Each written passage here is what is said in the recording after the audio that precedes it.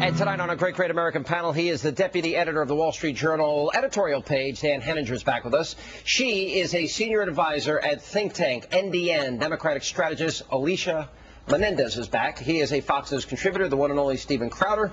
Whoa, Harry Reid, first his son, won't even mention him on his website or in the campaign ad. Now Harry taking a couple of shots at Obama.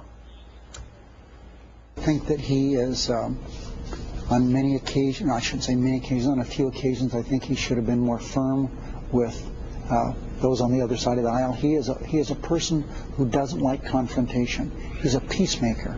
And sometimes I think you have to be a little more forceful. So in other words, he's weak. That's how I interpret it. I don't get what he's saying. This has nothing to do with fear of confrontation. It has to do with a complete lack of accountability. Harry Reid's trying to make him out to look like Rex from Toy Story.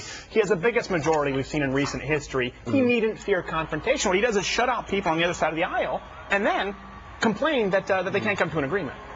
I mean, Harry Reid's a boxer, so this fits his persona, right, that he prefers a fight. And Barack Obama clearly has a very different style. I think it is frustrating for Democratic members of Congress, and there are plenty of things you can say about them, but I do think it's frustrating that they've incorporated some Republican proposals into their legislation, and they can't get Republicans to play ball. They're not even trying to get Republicans to play ball. Don't you think it's really kind of pathetic when the Senate Majority Leader of a Democratic Congress is actually separating himself from a Democratic president? I mean, how weak is that? Do you think he was separating himself, or do you simply think he was saying... Yeah, I think he was trying to put some space between himself and the president. I mean, the president was just in Nevada, was just campaigning for him. I don't think those actions... But I think you're right. He's a boxer. He needs to create space and angles. Take him to the ground. The problem the Democrats had, and we went over this with Karl Rove earlier tonight, is that they can't run on any one issue that the American people support.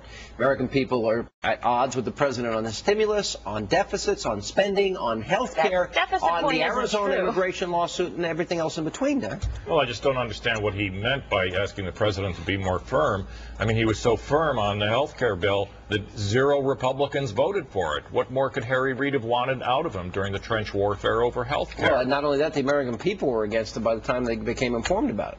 Oh, yeah, of course, the American people were generally against him every step of the way. They just became increasingly against him as time went on. So apparently Harry Reid's jab wasn't working.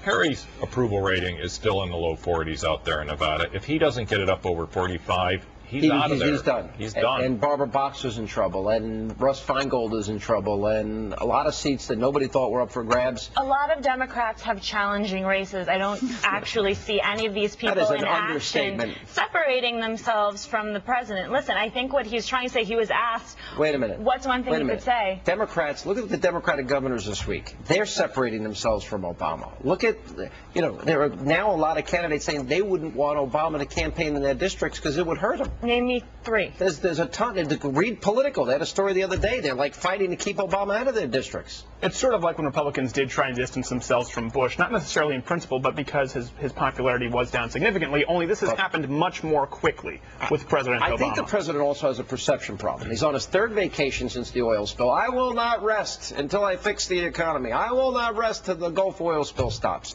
He plays golf. He has photo ops. He shoots hoops.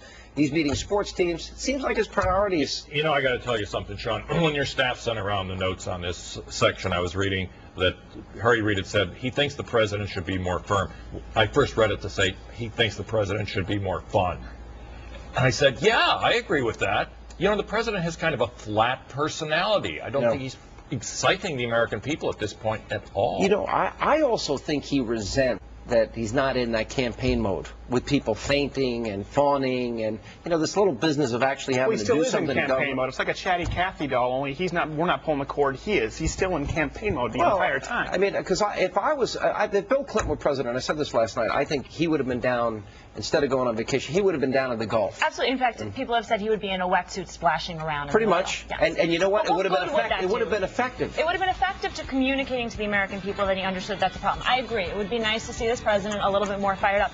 It wouldn't actually help stop the oil. The boom would have, getting that to Jindal, that would have helped. Yeah, that would, letting experts in on the Which job early on. Left out? You know what? Day 1, which he says he was working on it, I would have called in every oil expert from every company, and I would have convened a huge meeting, and instead of lashing out, I can't suck it up with a straw, whose ass I'm going to kick, I would have gone out there, and that's what I would have done. We didn't do it. Well, let's be honest about their real problem. The health care idea is not supported by the American people, and you got 10% unemployment. We got a break. Economy. More of the great American panel. Next.